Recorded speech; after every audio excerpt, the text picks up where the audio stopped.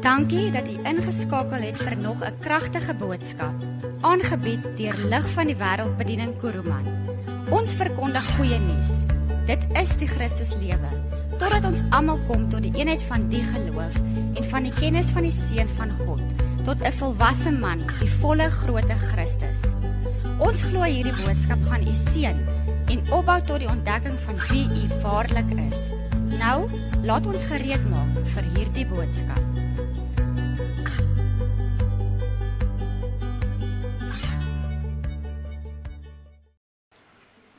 Daar sê welkom vandag.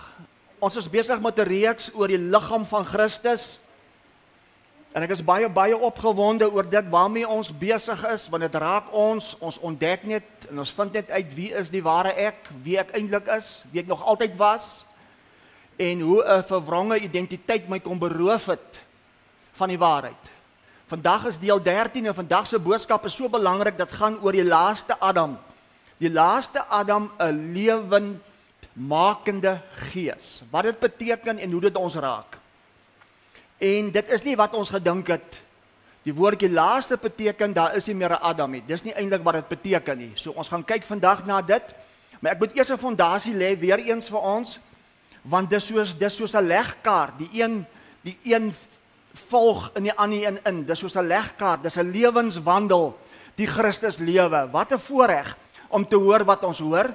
Vader, heilig ons vandag in die waarheid. U woord is die waarheid. Ek is opgewonde vir dit waarmee u besig is, in ons lewens, in my lewe. En openbaar u vandag aan ons, die Christus lewe, wie ons eintlik is. Ons het gehoor in ons vorige boodskap, daar was 'n opstanding. Hoekom was daar 'n opstanding? Ons het uitgevind, die opstanding was gewees om God se belofte in vervulling te bring. Wat was God se belofte? God se belofte aan die mens was ewige lewe.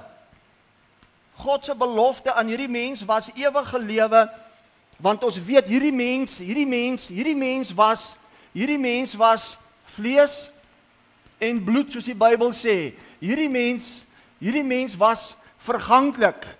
Hierdie mens het in sy vlees nie die vermoë gehad, om vir ewig te kan lewe nie. Maar God het 'n belofte gemaak. En ons weet God se belofte was van ewigheid af. En ons weet hierdie mense probleem was, daar was sonde in die vlees. Hierdie mens het die merk gemis. Hierdie mens het nie deel gehad aan hierdie kwaliteit lewe van God nie. En die Bybel sê, daar was 'n swakheid. Daar was 'n swakheid in die vlees van die mens. Maar ons weet, so lief het God die wêreld gehad. Ons weet, so lief het God die wêreld gehad, dat hy sy enige gebore seun gegee het, sodat elkeen wat nou glo, nie meer nodig het om verganklik, nie nodig het om sonde in die vlees, nie nodig het om 'n swakheid in die vlees te hê nie, nie nodig het om verlore te wees nie, maar deur sy redding, ons kan deel wees deur die opstanding van hierdie belofte ewige lewe. Ons weet, God het dit aan ons gegee as 'n geskenk. Ons het gehoor, hierdie geskenk is die geregtigheid van God, dit wat God is, wie en wat God is, die standaard waaraan God voldoen, is nou die standaard waaraan ons voldoen. Dit is 'n geskenk aan ons. Dis iets wat God gehad het, wat hierdie mens nie gehad het nie. En ons het uitgevind, dit was onsterflikheid. God alleen is onsterflik. Met ander woorde, hierdie mens was sterflik, en God alleen is onsterflik, en God gee aan ons hierdie geskenk geregtigheid, dit is 'n belofte, en met die opstanding is dit in vervulling gebring, want God het op die kruis, op die vloekhout, aan ons kom openbaar, die verwronge identiteit waarmee ons almal gesit het, en toe kom word hy ons swakheid, toe kom veroordeel hy sonde in die vlees, en toe ons saam hom opgewek word, toe is ons regverdig. In ons vlees, want vlees het nou die reg om te lewe. Hoekom het God dit so gedoen? Want God woon nie in 'n huis met hande gemaak nie. Daarom sê hy vir hulle, breek hierdie tempel af, en in 3 dae bou ek 'n nuwe tempel, weet jy dan nie dat jou liggaam, weet jy dan nie dat jou vleesliggaam die tempel van God is, die huis van God, en God se persepsie van dit is ewigheidswaarde, is vir ewige lewe, want God is ewigheid, God is onsterflik, en die verborgenheid hier is groot, God word geopenbaar in vlees, my en in jou vlees. Die boodskap daarna het ons uitgevind, die krag van hierdie opstanding, die opstandingskrag is daar om nou seker te maak, dat hierdie vleesliggaam, wat reeds klaar geregverdig is, nie verderwing sien nie. Met ander woorde, hierdie vleesliggaam moet nou vir eens, vir ewig en vir altyd 'n skok vir die Christene op die aarde leef. En dit is ewige lewe. Ons het ook uitgevind, daar's ewige lewe, sy manifestasie is onverganklikheid. Kyk gou wat sê Romeine 2 vers 7 oor dit. Kom ons gee gou 'n bietjie 'n skrifgie vir dit. Kyk gou wat sê Romeine 2 vers 7 oor dit.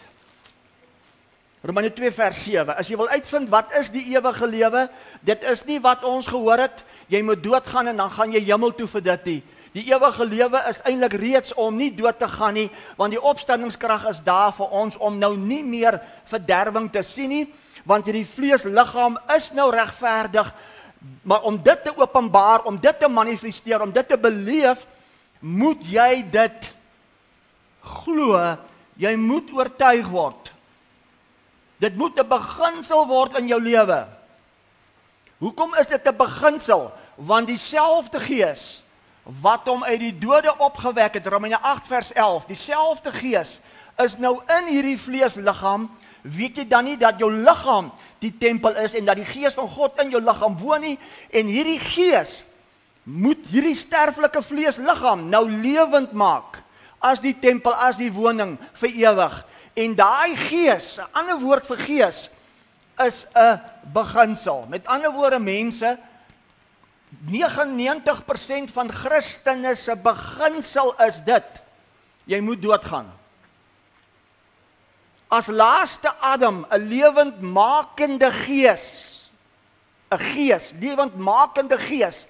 Ek kan net so wil sê, as laaste Adam, 'n lewendmakende beginsel.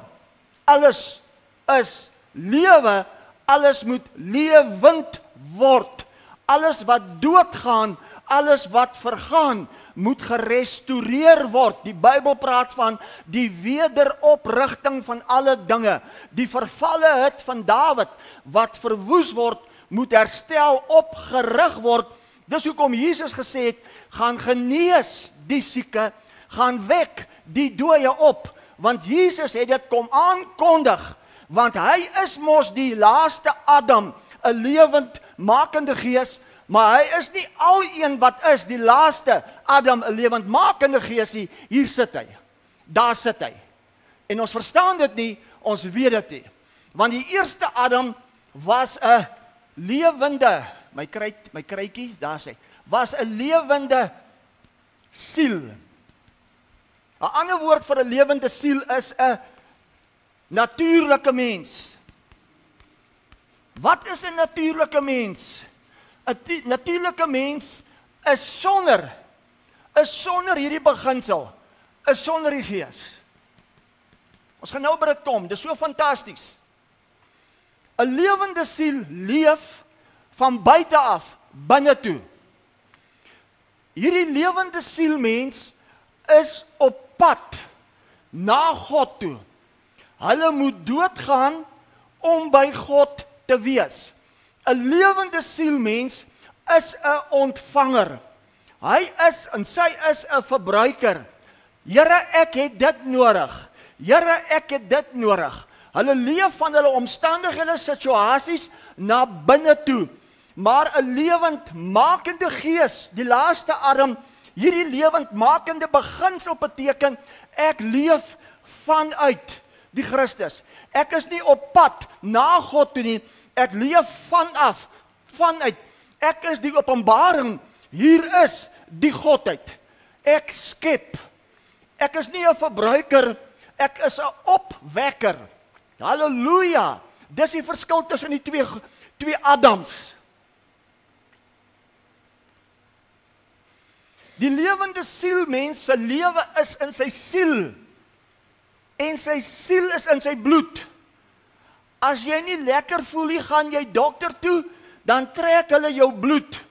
'n lewendmakende gees, Adam, die lewe is God se kwaliteit lewe, die belofte is in vervulling gebring, dis ewige lewe, en dis in die gees, wat hierdie vlees, liggaam, tempel, lewend maak, wat situasies, omstandighede lewend maak, wat opwek, wat skep, wat leef vanuit die allerheiligste, vanaf, hier is God. Halleluja! En vandag moet ons nou kyk, hoe lyk hierdie laaste Adam? 'n lewendmakende gees. Kom ons beginne. Kyk wat sê 1 Korintiërs 15. Ek gaan hom 'n bietjie inkleer vir jou. En God gaan jou verras vandag. Kyk wat sê 1 Korintiërs 15. Vers 54.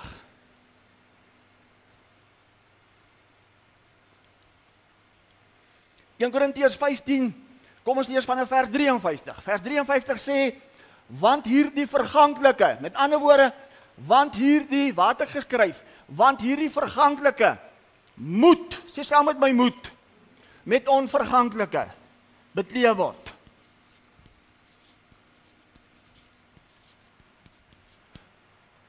Sê saam met my weer moet. God het besluit. En as jy dit hier gaan glo nie, as jy dit nou gaan glo nie, ek verseker jou, jy sal dit een van tyd glo. Want God gaan homself openbaar. En ongelukkig vir God as gees, het hy 'n mens nodig om hom te openbaar. En hier sit ons. God doen niks sonder 'n mens nie, want ons is die sigbaar word. Ons is die sigbaar word van God as God, die Christus. Daarom het God nodig jou vlees liggaam as mens. Wow, Here, dis 'n grootte. Dis 'n grootte. Hierdie mens,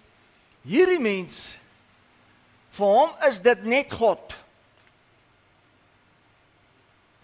Vir hierdie mens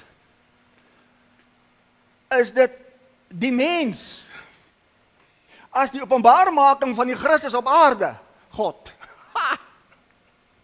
Dis groot goed. Dis groot goed.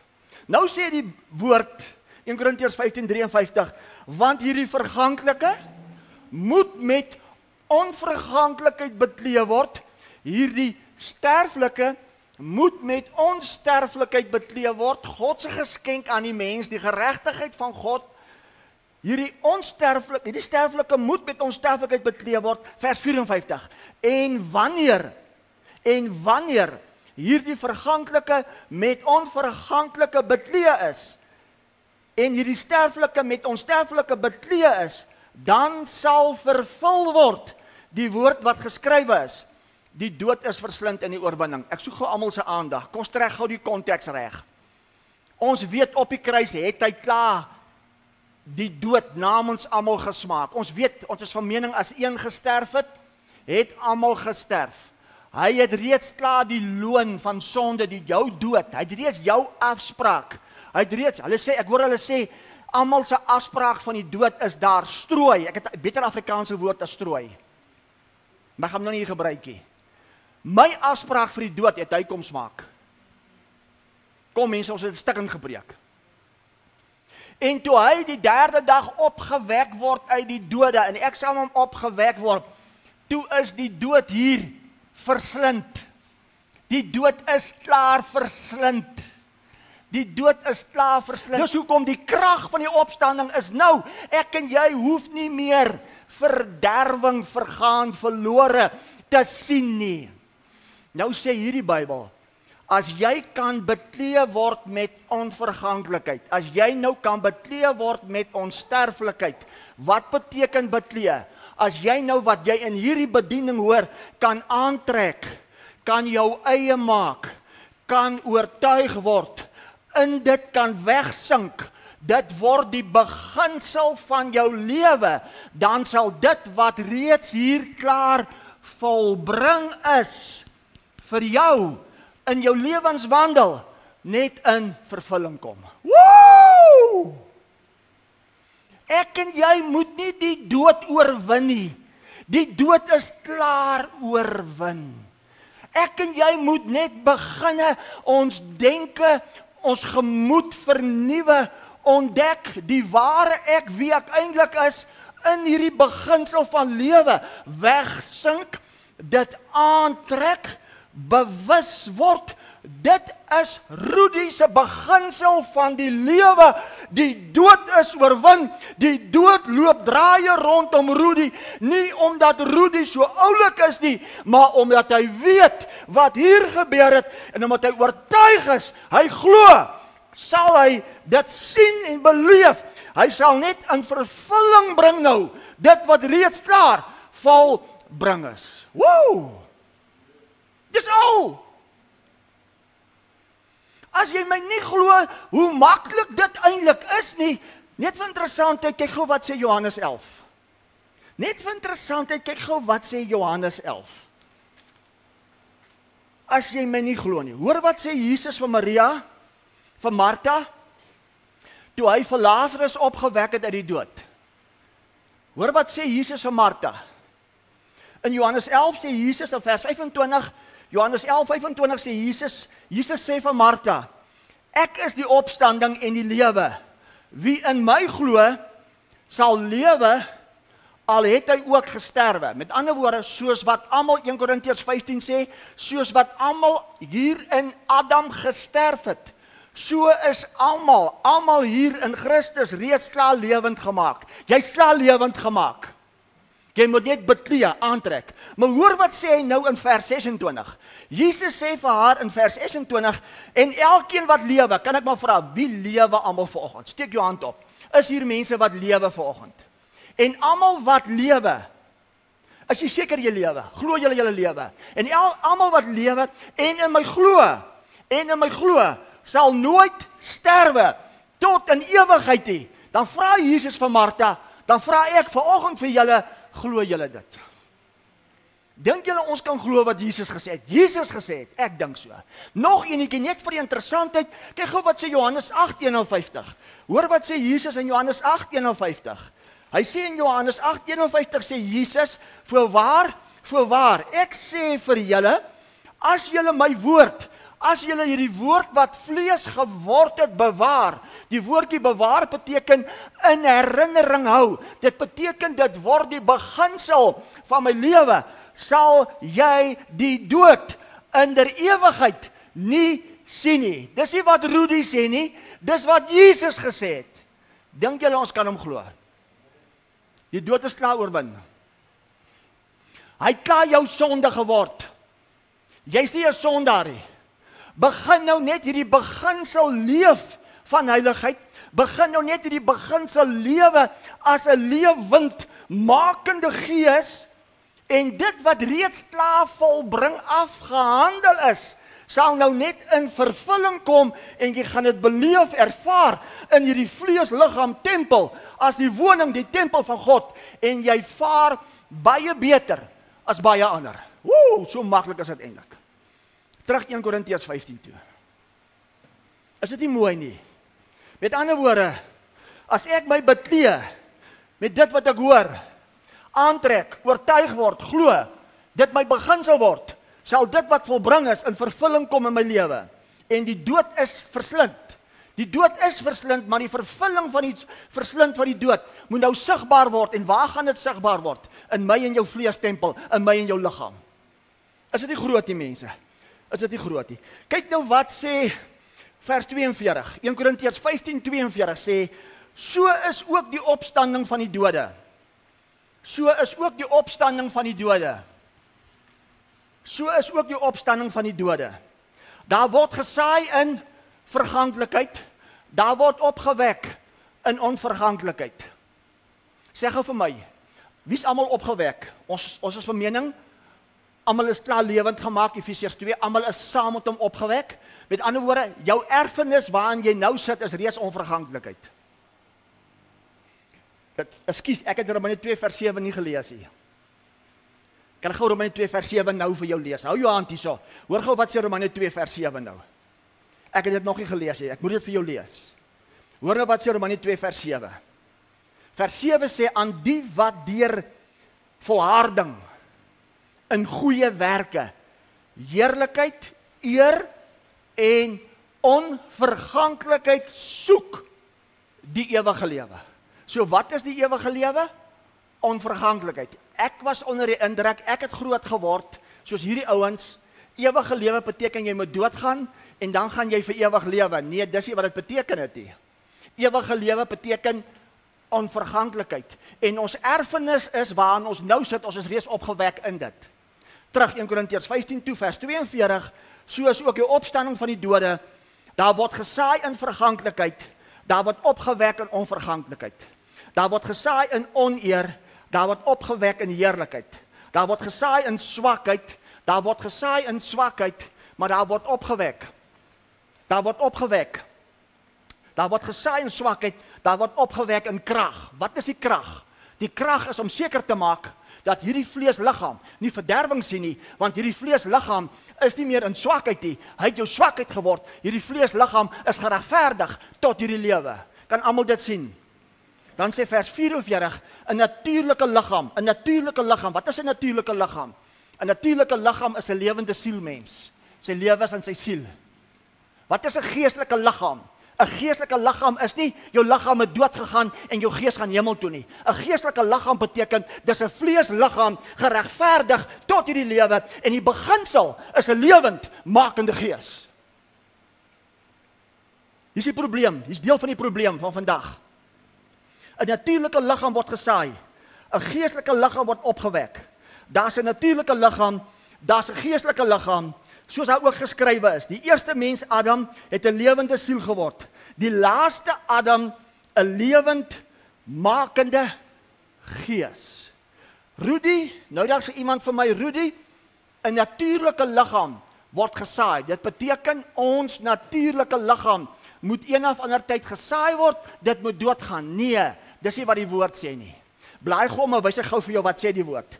Kyk gou wat sê 1 Korintiërs 15 vers 37. Hoor wat sê vers 37. Dis belangrik om dit te weet. 1 Korintiërs 15:37. En wat jy saai, luister mooi, jy saai nie die liggaam wat sal word nie, maar 'n blote korrel, byvoorbeeld van koring of van iets. Met ander woorde, ek soek gou almal se aandag. Met ander woorde, vir Rudy, om dit te beleef, moet hierdie liggaam nie gesaai word en doodgaan nie. Jy saai 'n blote korrel. Daarom sê Johannes 12:24, as die koringkorrel, as Jesus Christus nie hier in die grond geval het en gesterf het nie, was hy alleen. Maar toe hy as blote korrel in die grond val en sterf, is daar nou baie vrug. Jy wat vanoggend hier sit, ek en jy is die vrug in ons vleesliggaam geregverdig, onverganklik, onsterflik. Kan julle dit sien? Want hierdie krag is daar om seker te maak, jy sien nie nou verderwing nie. So is daar geskrywe, die eerste mens Adam was 'n lewende siel, die laaste Adam 'n lewendmakende gees. Nou baie belangrik, laaste Adam 'n lewendmakende gees. Wat beteken dit? Dis so mooi. Kyk gou wat sê Romeine 5 oor dit. Wat beteken dit? Die laaste Adam. Kyk wat sê Romeine 5. Vers 14. Wat beteken dit? Dit is so fantasties. Romeine 5 vers 14. Tog het die dood geheers vanaf Adam tot op Moses, ook oor hulle wat nie gesondig het in die gelykheid van die oortredinge van Adam nie, wat 'n voorbeeld is van hom wat sou kom. Met ander woorde, hierdie Adam mens was 'n voorbeeld van hom wat sou kom. Met ander woorde, hy, die woord wat vlees geword het, moes deur dieselfde versoekinge gaan, moes deur dieselfde situasies en omstandighede gaan, as wat die eerste Adam gegaan het, maar dit was sonder sonde. Hy het hom wat hier geen sonde geken het nie, sonde vir ons gemaak, sodat ons kan word die geregtigheid van God. Jy kan jou hande hou of jy kan sommer luister. Kyk gou wat sê Job 19 oor dit. Ek moet gou vir jou wys hoe groot is dit. Kyk gou wat sê Job 19. Job 19 oor dit. Hoe mooi is dit? Job 19, vers 25. Maar ek weet, my verlosser leef, en hy sal as laaste oor die stof opstaan. Met ander woorde mense, as laaste Adam het hy opgestaan, maar nie as 'n lewende sielie, maar as 'n lewendmakende gees. Sê Adam, 'n laaste Adam. Nou wat beteken die woordjie laaste? Ek wil eers vir jou so vra. Jesus as laaste Adam. Ek wil eers vir jou so vra. Is daar 'n verskil tussen Jesus en die Christus? Daar's 'n groot verskil. Wat is dan die verskil? Jesus as laaste Adam, 'n lewendmakende gees. Jesus as laaste Adam is die vlees, is die tempel, is die gasheer, ontvang die Christus, om die Christus te openbaar, en die openbaarmaking van die Christus, die gesalfde, is die verheerliking van die vleesliggaam, die Jesus. Dis hoekom toe hy die 3de dag uit die dode opstaan, en die Christus word geopenbaar, toe is die tempel, die huis, die liggaam van die Jesus geopenbaar, verheerlik. Nou moet ek jou vra, as ons van mening is, ons het saam met hom gesterf, is ons van mening, ons het saam met hom opgewek, kan ek maar 'n stapie verder gaan, is ons dan ook vanoggend van mening, hier sit vanoggend, die laaste Adam, 'n lewendmakende gees. Ek kan dit omdraai, ek kan vanoggend sê, hier sit die Jesus, vlees, 'n lewendmakende gees, wat ontvang het, die Christus. Ek is die gasheer, ek is die huisvesting van die Christus. Wat was die probleem met die eerste Adam? Die eerste Adam het gesit met 'n verwronge identiteit. Die laaste Adam moes deur dieselfde versoekinge gaan. Jesus as laaste Adam kon net soos die eerste Adam ook die fout en ongehoorsaamheid gemaak het, maar hy het dit kom regstel. Hy kom regstelling bring. Hy het aan ons kom openbaar wie ons eintlik is en was van ewigheid af. Daarom sê Hebreërs 5, al was hy die seun van God, moes hy ook gehoorsaamheid leer uit wat hy gelei het. So wat beteken laaste Adam dan? Laaste Adam beteken nie laaste. Beteken nie 'n tydperk nie. Dit was 'n tydperk, toe so die afsnypunt, dit was die laaste Adam, daar is nie meer 'n Adam nie. Dis nie wat dit beteken nie. Die laaste Adam beteken eerder 'n toestand.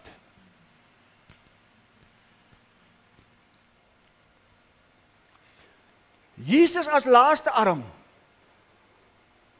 is die vlees wording, is die gasheer, is die tempel, was die woning wat Christus geakkommodeer het, waar dit plaasgevind. Onthou jy toe Jesus gedoop word in die Jordaan, en Jesus sê vir Johannes die doper, Johannes, jy moet my doop. Johannes die doper sê, nee, ek is dit nie waardig nie, u moet my doop. En Jesus sê iets snaaks. Jesus sê, Johannes, doop my, sodat alle geregtigheid in vervulling kan kom. En toe Jesus onder die water ingedompel word, en hy vat die sonde van alle mense, vanaf Adam, alle mense reeds klaar op hom, en toe hy die water opkom, 'n profesie, 'n manifestasie van binnekort, gaan hy dit vir alle mense wegsterf. Toe kom daar skielik uit die hemel 'n geluid, die Gees, die Christus, in hom, op hom, en daar kom 'n stem wat sê, dit is nou my geliefde seun. Toe huisves die laaste adem, reeds klaar, 'n lewendmakende gees. En met die opstanding, toe word die Christus in hierdie vleesliggaam geopenbaar. En skielik is hy verheerlik. Hier is die Godheid op die aarde. En dis vir jou dieselfde, en vir jou dieselfde, en vir jou dieselfde. Jy wat hier sit, is reeds die laaste adem. Ek kan net so wil sê, jy is reeds die laaste Jesus vleesliggaam. Die akkommodasie van die Christus wat gereed is om geopenbaar te word. Beklee jou, trek dit aan, sink in dit weg. Die vervulling, die dood is verslind, sodat vleesliggaam verheerlik word. Hier is hy. Woe! Jy wat vanoggend hier sit, is die laaste adem. Jou liggaam is so geregverdig. Jy is die volkome, volmaakte toestand om die Christus so te akkommodeer, dat die Christus binnekort gaan geopenbaar word, sigbaar, die verheerliking van jou vlees, liggaam. As die laaste, uiteindelik het God uitgekom by sy doel, die begin wat God van ewigheid af begin het. Uiteindelik is God se belofte in vervulling gebring. Hier sit die laaste Jesus, hier sit die laaste Adam, hier sit die laaste Jesus, vlees, liggaam, geregverdig om 'n lewendmakende gees, die Christus te openbaar, en hy wag vir die verheerliking. Beklee jou, trek nou net aan. Is julle ook so opgewonde soos ek? Verstaan julle wat ek sê? Hoor julle wat ek sê? Kom ek deur.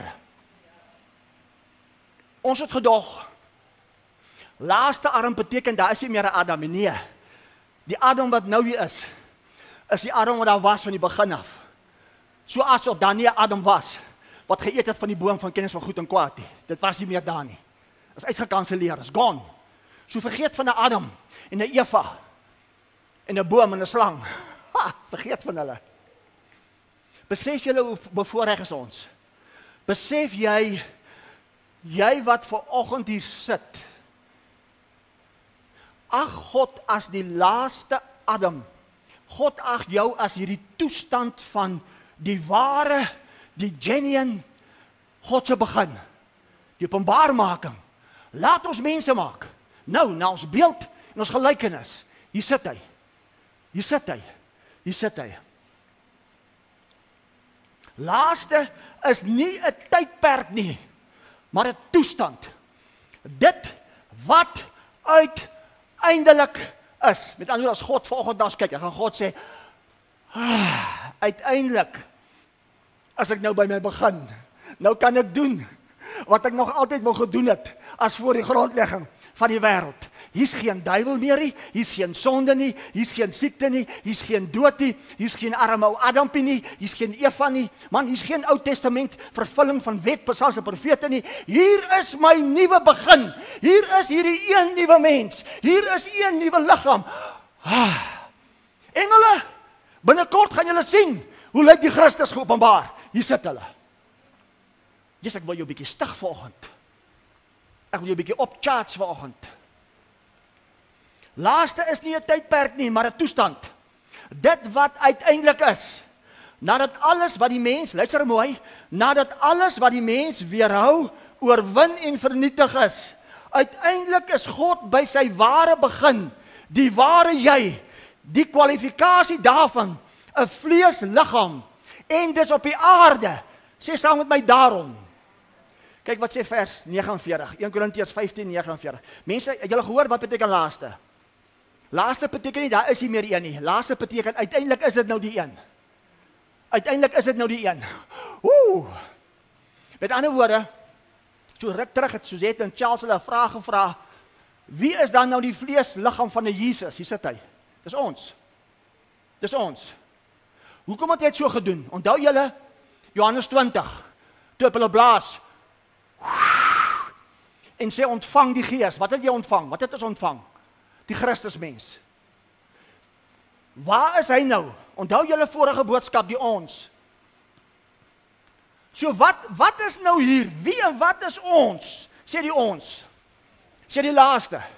Sê die ware. Met ander woorde, om 'n seun te wees, die seuns van die Allerhoogste, is die laaste Adam. Is 'n vleesliggaam. Is wie se vleesliggaam? Is eintlik 'n Jesus liggaam. Wie is die Jesus liggaam? Die laaste Adam. Wie is dit? Sarah, Dirk, Charles, Richard, Elton, wie kan ek nog opnoem, dat jy nie kwaad word vir my as ek hulle opnoem, Niels, ag, okay, Davy ook, wie sit hulle? Wat was die probleem van die begin af? 'n verwronge identiteit. Wat is die kwalifikasie vir hierso mense? Daar is net een kwalifikasie vir hier. Kyk gou wat sê 1 Korintiërs 15:49. Dis die teenoorgestelde is wat ons mee groot geword het. Maar prys die Here vir die teenoorgestelde. Kyk wat sê 1 Korintiërs 15:49. Ek gaan nou kom by die mooi goed. Ek is nog lê nogal fondasie. Kyk wat sê vers 49. Wat is die kwalifikasie vir my en vir jou as die laaste Adam 'n lewendmakende gees om die Christus te openbaar? 1 Korintiërs 15:49.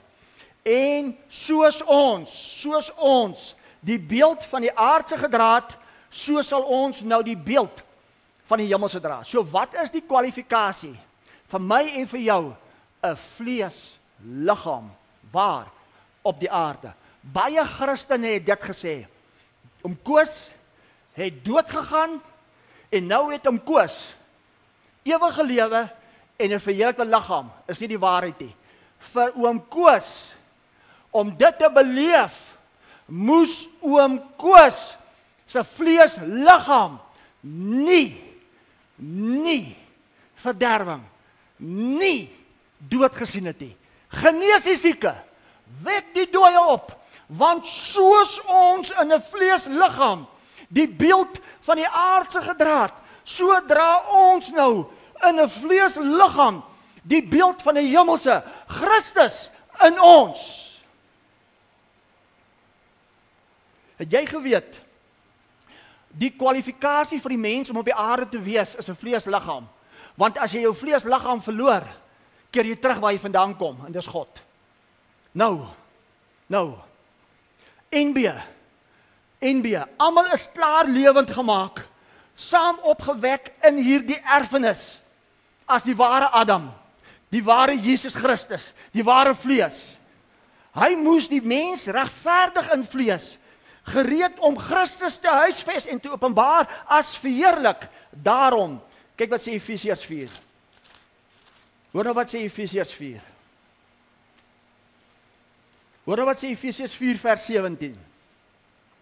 Efesiërs 4 vers 17, ek gaan 'n slukkie koeldrank vat. So, ons verstaan wat beteken laaste.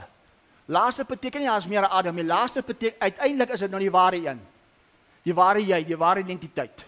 Die toestand, geregverdig, gereed om die Christus te openbaar as verheerlik. Almal het dit. Hoe gaan dit in vervulling kom? Betlee, wat beteken betlee? Om aan te trek, om in weg te sink, om bewus te word as 'n lewendmakende gees. Dis 'n sekere beginsel wat ek leef. Is dit nie mooi nie? Is dit nie fantasties nie? Is dit nie kosbaar nie? Want dis nie ek en jy wat moet lewend word nie. Dis nie ek en jy wat moet nie. Dis die gees in ons, die Christus lewendmakende gees beginsel in jou wat dit vir jou doen. Jy geniet dit net. Sê 'n bewustheid. 'n bewustheid.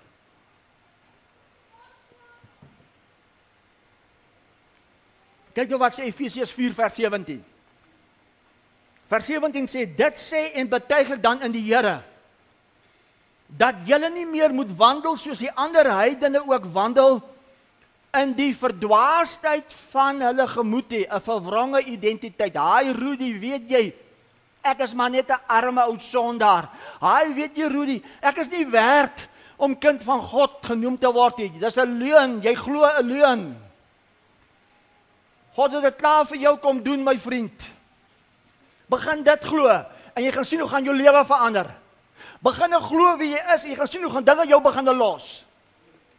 Vers 18. Nou verduidelik hy in vers 18. Hoor nou wat sê in vers 18. Mense wat verduisterd is in die verstand en vervreemd van die lewe van God deur die onkunde wat in hulle is vanweë die verharding van hart. Met ander woorde, die meeste van ons Christene is verduisterd in die verstand as gevolg van onkunde. Hulle is vervreemd van die kwaliteit lewe van God. Wat is daai lewe? Hulle is vervreemd. Hulle beleef dit nie, hulle ervaar dit nie, hulle sien dit nie, hulle smaak nie daai lewe van God hier. Dis 'n belofte sal vervulling gebring, is almal van ons se beskorendes, dis opgewek in daai erfenis. Kyk wat sê vers 19. Wat ongevoelig geword het en hulle oorgegee het aan die ongebondenheid om in hebsig allerhande onreinheid te bedrywe. Vers 20. Hoe beklee ek my met onverganklikheid? Vers 20. Maar julle het Christus nie so leer ken nie. Met ander woorde, jy moet uitkom by die ken. Ons moet leer om leer ken. Hoe leer ek hom ken? Ek trek hom aan. Ek word beklee om in weg te sink.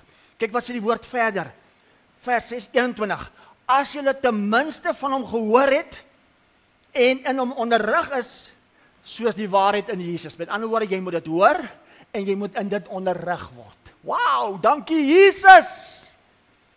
Dat julle wat die vorige lewenswandel betref, nou die ou mens moet aflê,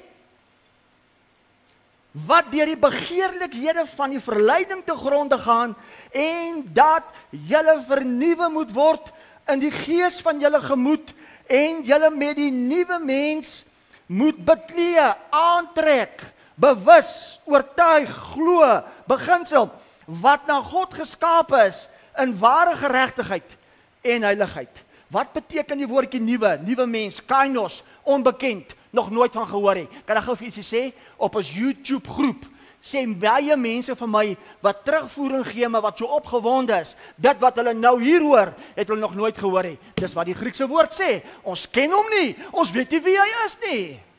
Want ons het vir jare geleef, hierdie mens. Nou moet ek dit inkleer. Genesis 1:26. Mag God jou nou verras. Ek moet dit vir jou wys. Genesis 1:26. Ek is amper klaar. Ek kan dit glo nie, maar ek is amper klaar.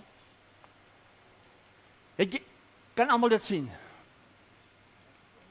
Besef jy wie jy eintlik is? Besef jy hoe's daar gesteel by jou? Die ware jy, hoe God jou sien, hoe die ons jou sien. Nou as ek en jy onsself so kan begin sien, wie wat gebeur dan? Siekte, sonde, nonsens en die dood loop draaie om jou. Kyk nou wat sê Genesis 1:26. En God het gesê, laat ons mense maak, na ons beeld, na ons gelykenis, laat hulle heers oor die visse van die see, die voëls van die hemel, oor die vee, die hele aarde en oor al die diere op die aarde kruip.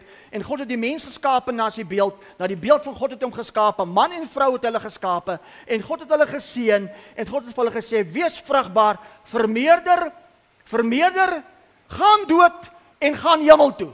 Wat staan daar? Vermeerder en, wat staan daar? En vul die aarde. En toe ons saam om opgewek word, as die laaste Adam uiteindelik hierdie begin, toe is ons, die beeld, die gelykenis, hierdie mens. Waar? Om dood te gaan, of op die aarde.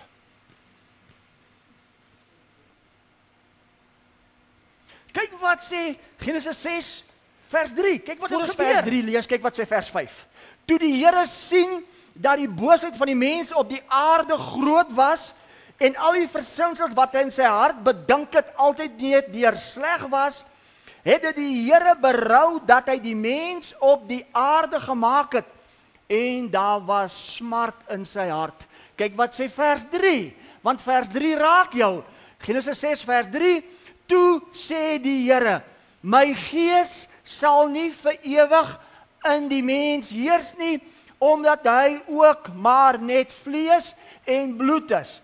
My gees sal nie vir ewig in hierdie mens heers nie, maar op die kruis toe kom word hy hierdie mens, op die kruis toe kom sterf hy die swakheid, die verganklikheid, die vlees en bloed weg, en toe ons saam om uit die dode opgewek word, toe is daar uiteindelik het God in sy doel geslaag, die laaste Adam, 'n lewendmakende gees.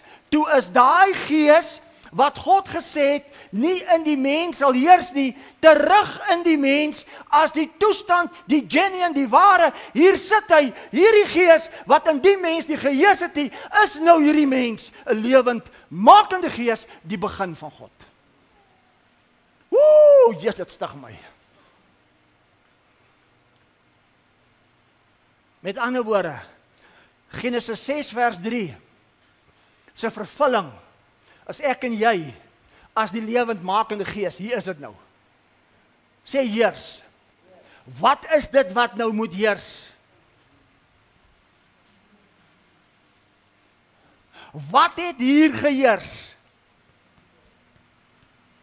Hoekom sien ons nog steeds dood? Want die arme kindertjies van die Here, as jy sterk is 70 met jou kieriekie, as jy baie sterk is 80, wil jy mos by die Here wees. Hy het dood gegaan om hier by jou te wees. Met ander woorde vers 3, so 'n manifestasie van diskwalifisering, het hier gemanifesteer. Ek en jy is nou daar die lewendmakende gees, wat heers. En al wat heers is lewe, want die wet van die gees van lewe in Christus Jesus, wat in jou is, het jou vrygemaak van die wet van sonde en die dood. Nou moet ek vir jou wys, hoe ernstig is God met sy belofte gewees. Kyk wat sê Psalm 37. Kyk hoe ernstig was God met sy belofte gewees. Ek gaan jou wys hoe ons, ek kan nie glo ons het nie, maar ons het. Ek kan nie glo nie, ons het, maar ons het. Hoor nou wat sê Psalm 37. Want onthou nie, God se belofte was van ewigheid af. God het nog nooit van opinie verander nie. Hoor nou wat sê ou Dawid, onthou julle verlede week, Dawid, met die vervalle van Dawid moet opgerig word, onthou julle die weldade van Dawid wat betroubaar is. Hoor nou wat sê Dawid, want Dawid het iets geweet. Kyk wat sê Psalm 37 vers 9.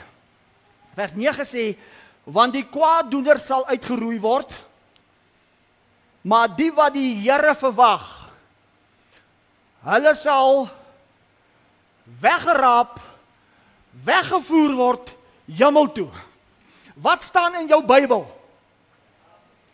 Die kwaaddoener sal uitgeroei word, maar die wat die Here verwag, hulle sal die aarde besit. O koek, ons het moeilikheid.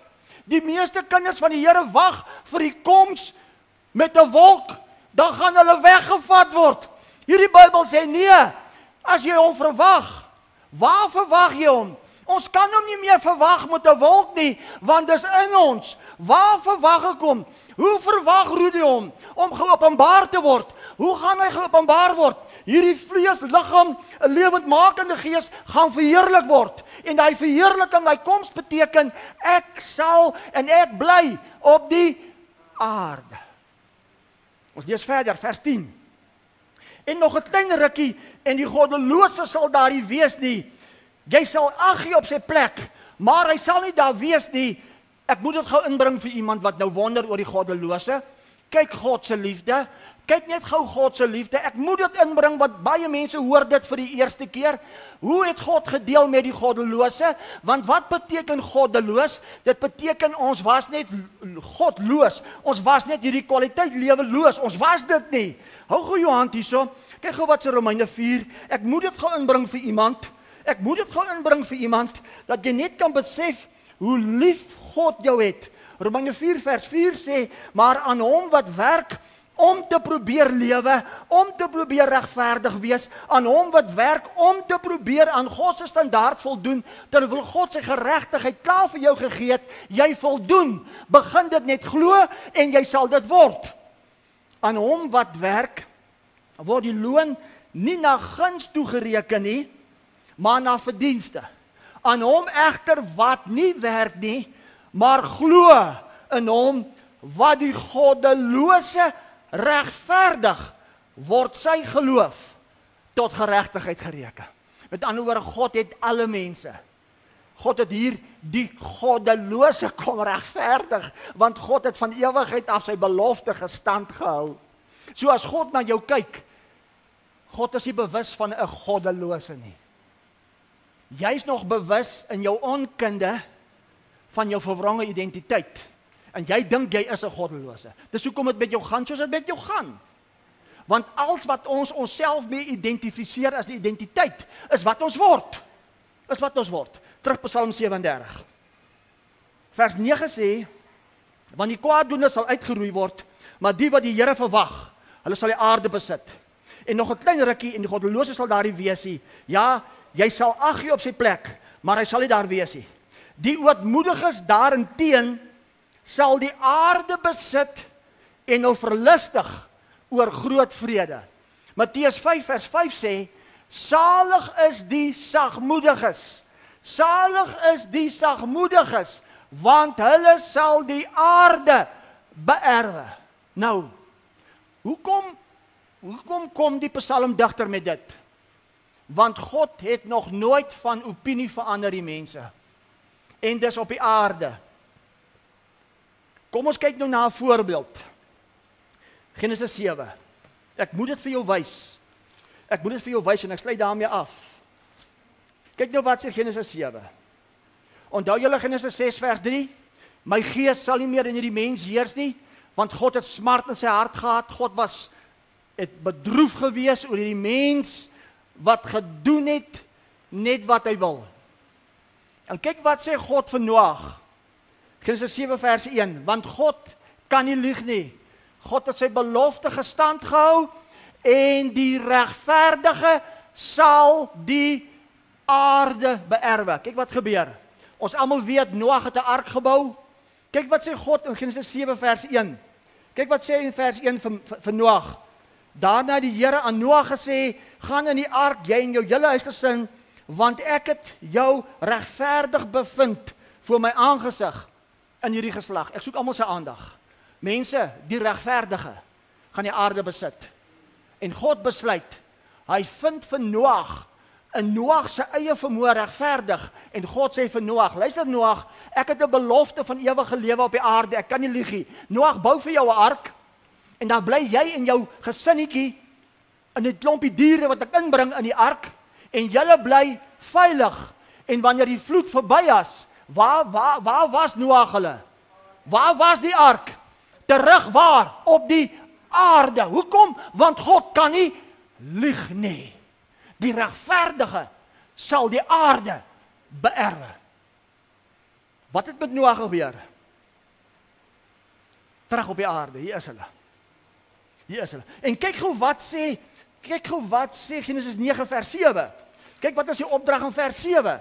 Genesis 9 vers 7, maar julle wees vrugbaar, vermeerder en wemel nou weer op die aarde en vermeerder daarop. Kom ons bevestig dit gou mooi, want ek bring 'n regstelling ook in die gees dimensie waarmee ek besig is. Kom ons stel gou die storie van Noag op in Matteus 24 nou. Nou wil ek jy moet mooi luister. Ek gaan jou help met iets. Ek gaan vir jou wys hoe ons dit gemis. Matteus 24 vers 37.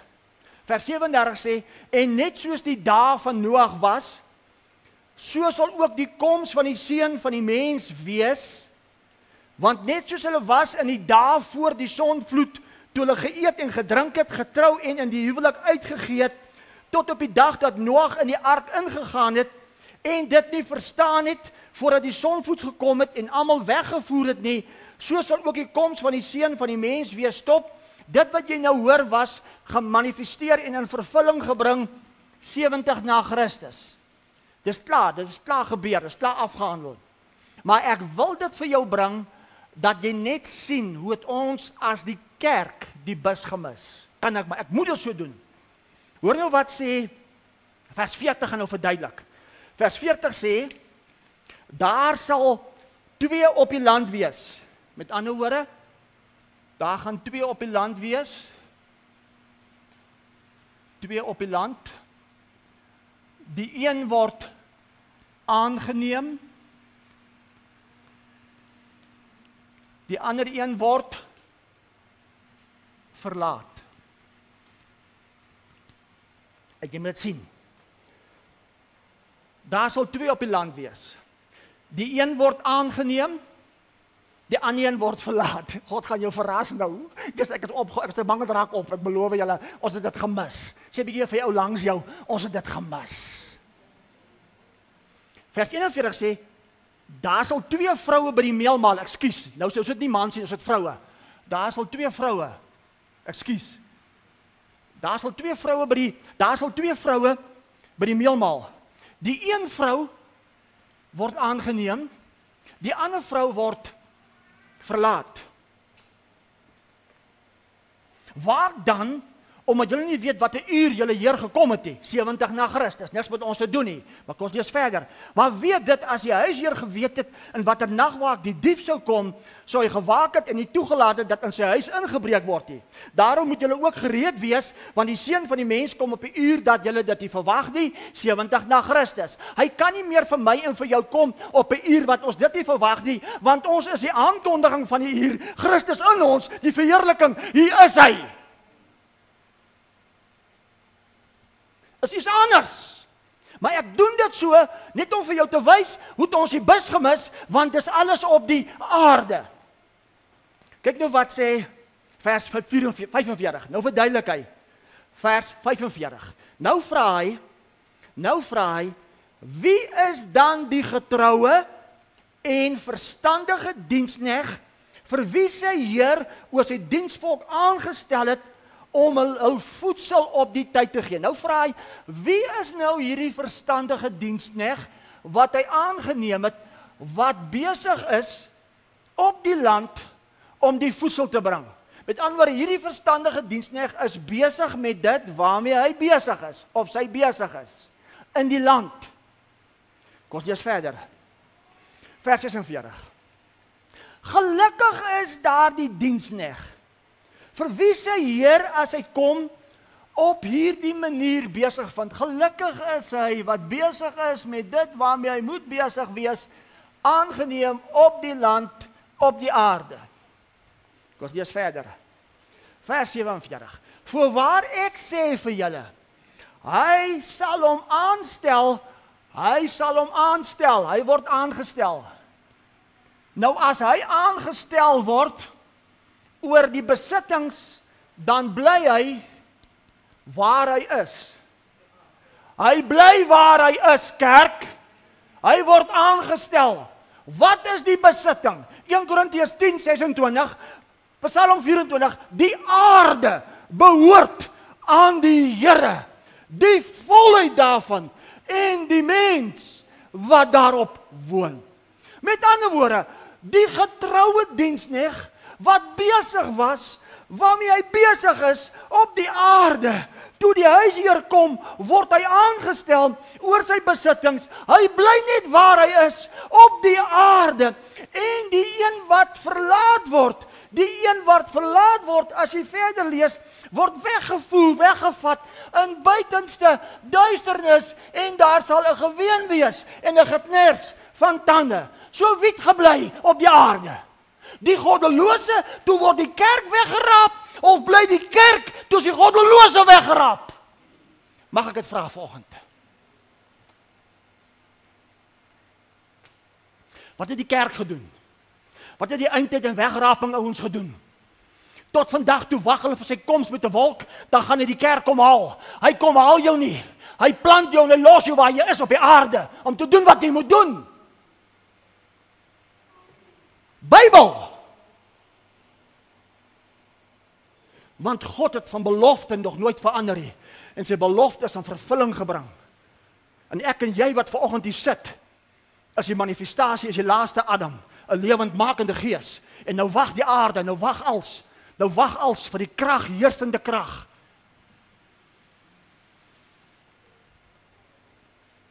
Ek sluit af. Jy sê, ek kan net so wel, hoe laat is dit? Dis dieselfde met die laaste dag. Ek moet dit bring, kan ek dit bring? Net om vir jou te wys. Kyk gou wat sê Johannes 6. Ons het dit gemis, mense. Ons het dit gemis. Kyk nou wat sê Johannes 6, ek moet dit vir jou wys. Kyk wat sê Johannes 6. God gebruik my deesdae om regstelling te bring. Ek moet. Kyk wat sê Johannes 6:39. Ek moet dit vir jou wys. Maar aan die ander laaste Adam beteken nie, dat hy was die laaste, daar is nie meer 'n Adam nie. Laaste Adam beteken, uiteindelik is dit die ware, die genuine. Uiteindelik is dit God se begin, hier is hy. Woe, hier sit hy. Nou kan Christus openbaar word. Kyk hoe wat sê Johannes 6:39. Vers 39 sê, en dit is die wil van die Vader wat my gestuur het, dat al wat hy my gegee het, ek daarvan nie sal verloor nie, maar dit opwek in die laaste dag. Dis dieselfde met die woordjie laaste dag. Vir die eindtyd ouens beteken die laaste dag, dit was die laaste dag aan die verwoesting. Nee, dis nie wat dit beteken nie. Die laaste dag beteken uiteindelik is dit 'n 7de dag dimensie, 'n plek van rus. God het alles in vervulling gebring. Halleluja. Die laaste Adam, uiteindelik het ek aan my doel geslaag. Nou kan God geopenbaar word in vlees, die Christus. Hier is hy. Kyk wat beteken laaste dag. Kyk gou wat sê Jesaja 60. As jy dit nie weet, jy gaan jy sukkel. Ek moet dit ook sommer saam inbring. Kyk gou wat sê Jesaja 60. As ek opgewonde raak, ek gaan nie vir jou sê vergewe my nie. Is jou probleem. Kyk wat sê Jesaja 60. Wat beteken laaste dag? Want onthou, daar is nag en daar is dag. Nag beteken duisternis, nag beteken dood, dag beteken lewe. Kyk wat sê Jesaja 60 vers 20. Vers 20 sê, jou son sal nie meer ondergaan nie. Jou maan nie kleiner word nie. Want die Here sal vir jou wees 'n ewige lig en die dae van jou treurigheid is verby. Sê gou vir my, as die son vanaand nie ondergaan nie, wat is dit dan vir ewig? Dag. Wat is die son? Wat is die son van geregtigheid? Waar is die son van geregtigheid? Christus in jou. So dit hoef nooit weer vir jou nag te wees nie. Kyk gou wat sê Spreuke 4 oor dit. Sien julle hoe ons het gemis, mense? Hoor wat sê Spreuke 4 oor dit. En dan sluit ek af. Vers 18 sê, terwyl die pad van die regverdige is soos die lig van die môreglans, wat al helderder word tot die volle dag. So is die weg van die goddelose soos duisternis. Wat is duisternis? Hulle weet nie, onkunde, waaroor hulle struikel nie. Kyk gou wat sê Openbaring 22 oor dit. Kyk gou wat sê Openbaring 22 oor dit. Net vir interessantheid gou, dit kom in my gees op. Openbaring 22 vers 5 sê, en nag sal daar nie meer wees nie. Nou is daar nie meer nag nie, is dit die laaste, 'n kwaliteit dag. En nag sal daar nie wees nie. Hulle het geen lamp of sonlig nodig nie, omdat die Here God hulle verlig en hulle sal as konings regeer tot in alle ewigheid. Waar?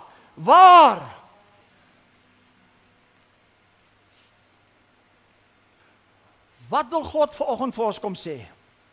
Ons is bevoorreg om alreeds hierdie kwaliteit lewe van God op die aarde te geniet. As die laaste, die ware, uiteindelik is ons God se begin. Die eerste, die nuwe. Hier is ons. Ons is die manifestasie. Ek is die gasheer wat die Christus ontvang het om die Christus te openbaar. En die openbaarmaking van die Christus is so 'n krag in lewe dat my vlees liggaam sal manifesteer verheerlik. Hier is hy, onverganklik. Dis klaar volbring, trek dit nou net aan. Raak nou net bewus, beklee, sink weg, sodat dit in vervulling kan kom. Jessie mense is nie groot nie. Ons weet die woord het vlees geword. Dit was 'n wedergeboorte. Maar weet jy wat? Nie net die woord het hy as vlees geword nie. Die woord het wedergeboorte vlees geword. Inkarnasie. Wat is inkarnasie? Ek het dit hier ingetik. Dis die aanneming deur 'n godheid van 'n vleeslike liggaam. Die menswording as die seun van God, die woord het vlees geword. Hier sit hy. Inkarneer beteken dit wat gees mee beliggaam. Dit vlees laat word, met vlees beklee as 'n kleed omklee. Weet jy nie dat jou liggaam die tempel is nie? Kyk, die tabernakel van God is nou by die mens. Hier sit hy. Hier sit die laaste Adam.